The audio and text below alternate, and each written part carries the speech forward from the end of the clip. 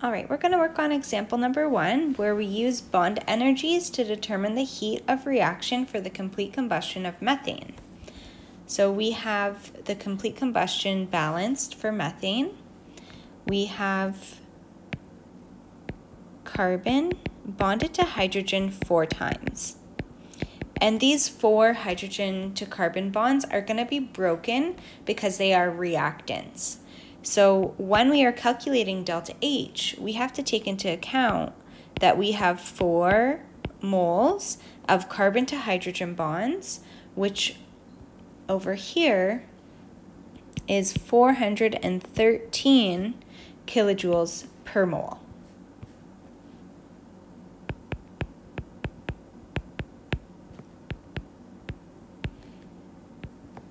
Next, we have 2 molecules of oxygen gas.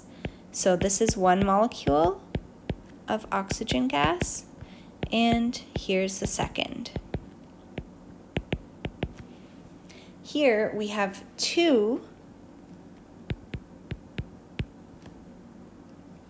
oxygen to oxygen bonds.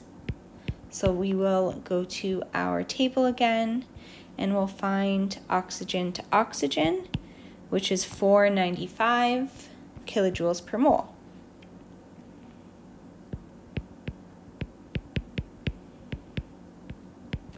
So this is the sum of what is broken. We have to subtract this from what is being formed. So we're making 1 carbon dioxide molecule that looks like this, and we have 2 moles of carbon to oxygen. So we're going to look again. Carbon to oxygen in CO2 specifically is 799 kilojoules per mole.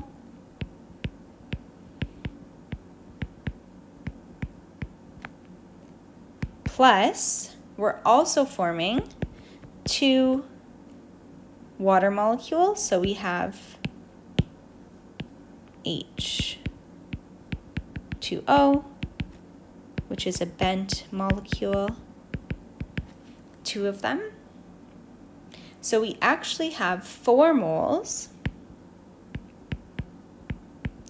of oxygen to hydrogen, which when we look it up, is 467 over here. Kilojoules per mole. All of our kilojoules per mole are going to cancel out so that we're working with kilojoules. And when we do this calculation, double check. You can pause this video to do all of that.